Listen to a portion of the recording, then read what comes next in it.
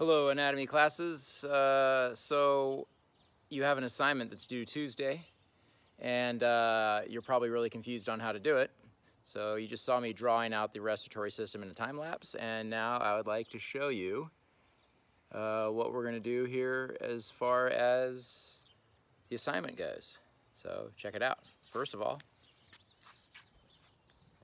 check out that pretty awesome yard. Check out my house. Don't TP it. All right, let's get started. All right, everybody. Here's a rough draft of the respiratory system.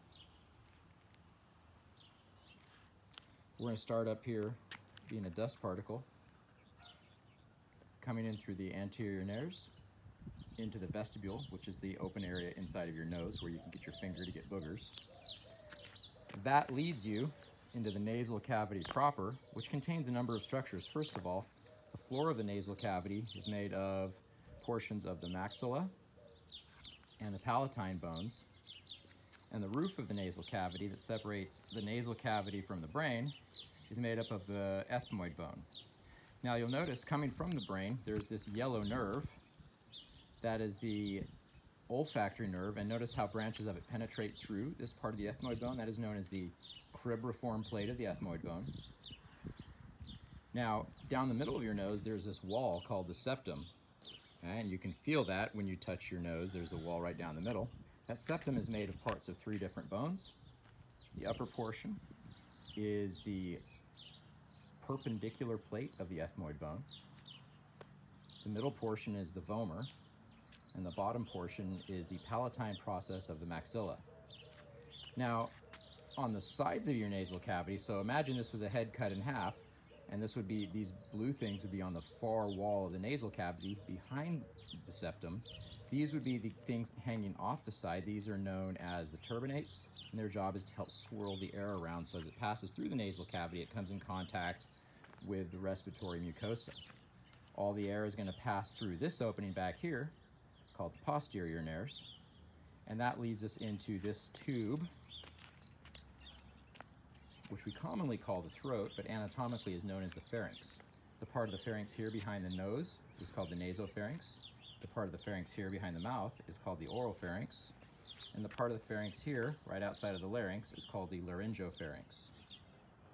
Up in the nasopharynx, you have this opening that leads out to your ears. There's a tube called the auditory tube that goes out to your ears, helps you equilibrate the pressure when you go up and down into the mountains or when air pressure changes. This is your larynx, which leads down into your trachea. And notice how it separates from your esophagus right here, and there's this flap called the epiglottis, which protects the opening to your larynx and keeps food from getting in there. Inside the larynx, there's 2 flaps of tissue known as the vocal cords. You notice I drew a really big Adam's apple. You may think, well, guys have Adam's apples, but girls don't. Well, that is not true. The larynx is actually made of 9 pieces of cartilage, and the one that sticks out is called the thyroid cartilage. The thyroid cartilage just happens to be much bigger in men. Men's larynxes get bigger when they hit puberty. It's one of the things that testosterone does, is makes the larynx grow and makes the vocal cords thicken, and that's why the voice gets deeper. So, air passes through the larynx and the vocal cords down into this long tube called the trachea, which then leads down towards the lungs. The trachea splits into these 2 tubes called bronchi. Bronchus is singular. The first branch is called the primary bronchus. The second branching are called the secondary bronchi. The third branchings are called the tertiary bronchi. And then they branch smaller and smaller and smaller and smaller until eventually microscopic tubules called bronchioles carry the airways in even smaller microscopic tubules called alveolar ducts, then finally into the alveoli where the oxygen is absorbed. This here is home plate in our driveway. My son can never seem to find it when we play wiffle ball.